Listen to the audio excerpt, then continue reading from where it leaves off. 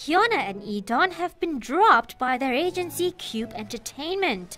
On September the 13th, Cube said, Cube Entertainment has decided to remove Hyuna and E'Dawn from the company. When managing our artists, the company has worked with faith and trust in each other as the main priority, they continued. After much discussion, the judgment was made that it is not possible to recover the faith with the two artists, Hyuna and E'Dawn, so their removal has been decided.